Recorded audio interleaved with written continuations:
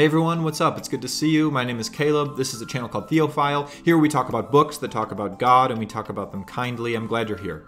Okay, so I've been making some videos where I summarize and present the material in N.T. Wright's 6-volume magnum opus, Christian Origins and the Question of God, or COTCOG for short. In this video, we're going to get into the 3rd volume in the project, the Green Book, The Resurrection of the Son of God, or TROTSOG for short. It clocks in at 804 pages.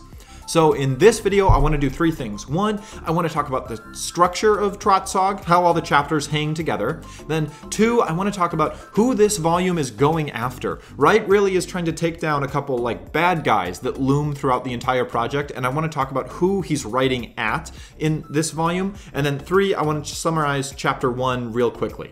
Okay, so here we go. First, let's look at the structure of TROTSOG. It's 19 chapters long, but it's a pretty logical outline. Chapter 1 is an intro to the study, and chapters 18 and 19 are 2 concluding chapters to the study. The middle 16 chapters has 3 very clear movements within it.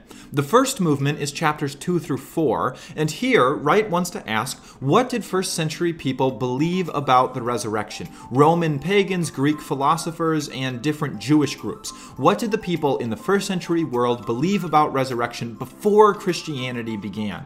And methodologically speaking, that's just good history. If you're going to study some concept in history, you first want to back up and understand how that concept was perceived in the world before its invention in your subject. So methodologically, that's just what Wright is doing. What did people believe about resurrection before Christians came into existence? That's chapters 2 through 4. Then 5 through 12 is the real heart of the book. And here, Wright has a 500-page sustained argument. It's really the longest single argument in anything that N.T. Wright has written. And in these 8 chapters, 5 through 12, Wright asks one question: what did the earliest followers of Jesus believe about resurrection?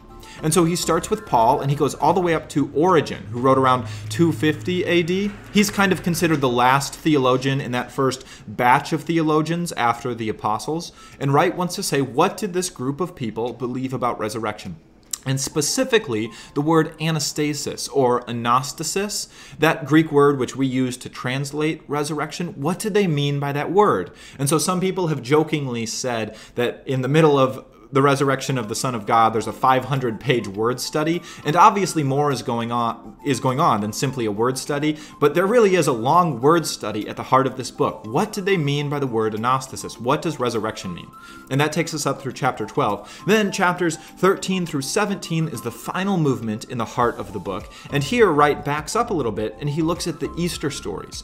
If this early Christian group really starts talking about the resurrection of Jesus from the dead, then let's look at the accounts of that event. And so he looks at Matthew, Mark, Luke, and John, and then anyone else who claimed to have seen the risen Jesus after his crucifixion. And Wright looks at all of those accounts and claims and says, how early are these accounts? How consistent are these accounts? How mythological are these accounts? And he tries to understand how historically reliable any account of the risen Jesus is. And that's the structure of TROTSOG. Okay, so now the second thing I want to do with this video is talk about who this volume is aimed at. There's really 3 sets of thinkers, 3 different ideologies that Wright is trying to take on with these 800 pages. The first kind of bad guy for Wright in this volume are secular skeptics. And this is not an old-fashioned apologetic. Wright is very clear that he's not trying to write an old-fashioned apologetic for the resurrection, where he just marshals all of the evidence and then says, look now, Mr. Skeptic, you have to admit you were wrong or admit you're stupid and believe in the resurrection. Wright is not trying to do that. He is trying to say, however, given all of the evidence we have, the sudden rise of Christianity and their belief in a solid anastasis, we can make perfect rational sense of all of the data by believing in a miracle, that something actually happened to Jesus. If you are going to take a secular position, it's hard for you to explain all the evidence. And that's his apologetic, that the secular person has a hard time explaining all of the different facets of data, whereas the Christian has an easy time explaining everything that happened. And so Wright is trying to take on the secular skeptic a little bit by just saying they can't explain all the data very clearly. But the second group of people Wright is writing against is really his main bad guy. He's not so much concerned with the atheist as he is concerned with this second group. And Wright's main concern is to address the liberal Christian. Wright wants to say to specifically John Dominic Crossan or Rudolf Bultmann type liberal Christians who say that, well, Jesus becomes resurrected in our hearts when we follow his teachings, or he becomes resurrected for us when we feel forgiveness of God through him or something. Wright wants to say towards those liberal Christians that that position is just the least tenable of any of them. Given the solid way early Christians talk about anastasis, and given the claims of the resurrection stories, given the claims of the Easter stories, given the claims of the early church, that position that says Jesus didn't really physically rise from the dead, but he becomes spiritually raised when we believe in him, Wright wants to say that's the position that out of anything needs to be dropped. That's really the main bad guy for this volume.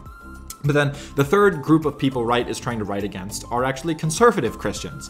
Because Wright wants to say that for many conservative Christians, the resurrection is devalued because the cross is so emphasized. And Wright would say overemphasized. And so the center of Christian piety centers on penal substitution, and it's hard to fit in where the resurrection makes sense. It's kind of just a happy miracle that ties the story together. And Wright wants to say that's backwards. The resurrection needs to be the center of our theological thinking. Now, the resurrection only makes sense as the resurrection of the crucified Jesus. He must be a crucified Messiah in order for the resurrected Messiah to make any sense.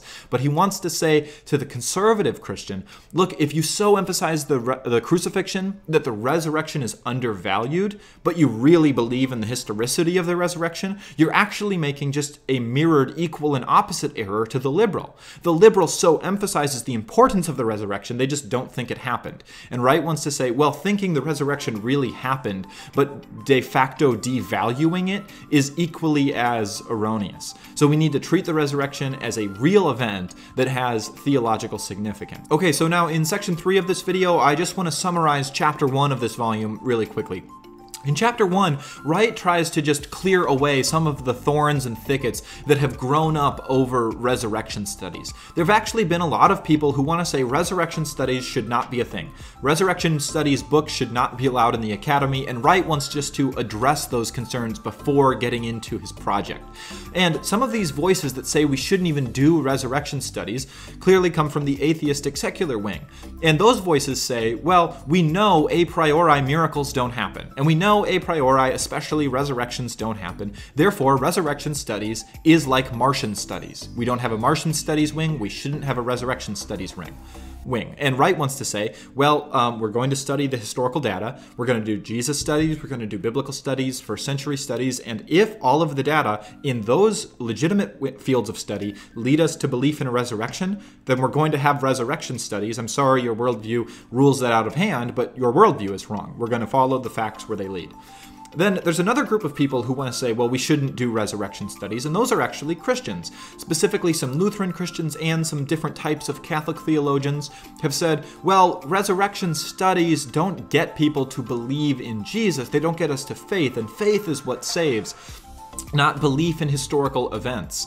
And just beating people over the head with historical realities doesn't get people to faith, so historical resurrection studies shouldn't be considered. And Wright wants to say, yes, that makes sense. We're saved by faith, not belief in historical events, and just teaching people history can't magically inspire faith. But if there are reliable lines of evidence that lead to a belief in the historical reliability of the historicity of the resurrection, why not write a book on that? We're not saying it magically inspires faith, but if there's lines of evidence that lead to the rationality of someone who believes in the resurrection, just go for it. And so Wright wants to say to the atheists and to the Christians who want to get rid of resurrection studies, sorry, you have to sit down. I'm going to write a book on resurrection studies, whether you like it or not. And that's what chapter 1 is trying to do. So in the upcoming videos, I'm going to summarize chapters 2 through 19. Hopefully this video was helpful, and I hope to see you in the next videos. Thanks for watching.